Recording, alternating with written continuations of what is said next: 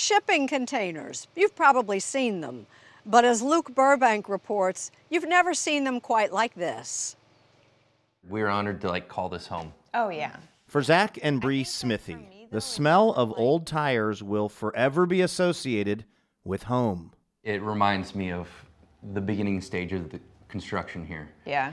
I want to tell the television viewers at home, this house does not smell like tires. Yeah. It smells very In good. 2016, the couple built their dream home in St. Charles, Missouri. A 3-bedroom, 2.5-bath, 3,000 square foot, 2-story structure made out of 8 shipping containers. That's right, those big metal boxes you see transporting all manner of goods, including, sometimes, tires.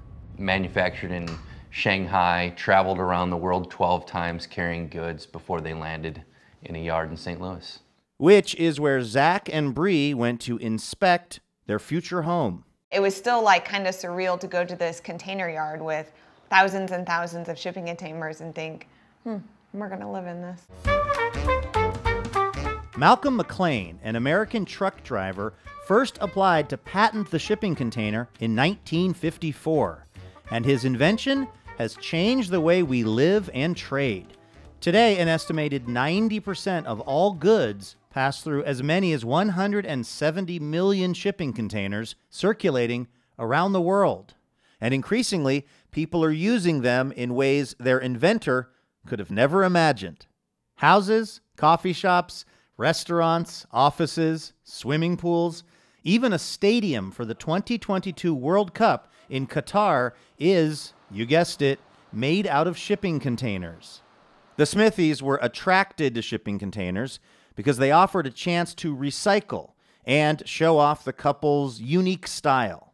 But keeping the project on budget meant doing almost all of the work themselves.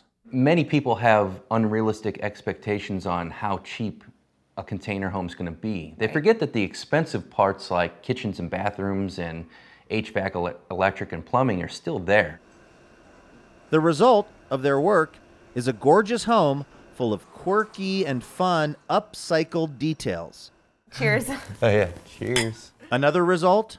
We had no idea all the opportunity that has come to us since building this home. It's pretty crazy. Zack's started a side business helping other people build shipping container homes. I think that people see the way houses have been built all these years and they think that's what they have to do. But you can express your own creativity however you want. And I think that this has been a way for us to do that. Proving, perhaps, that sometimes good things come to those who think inside the box. This room is 1 container width. So you have the container walls on both sides.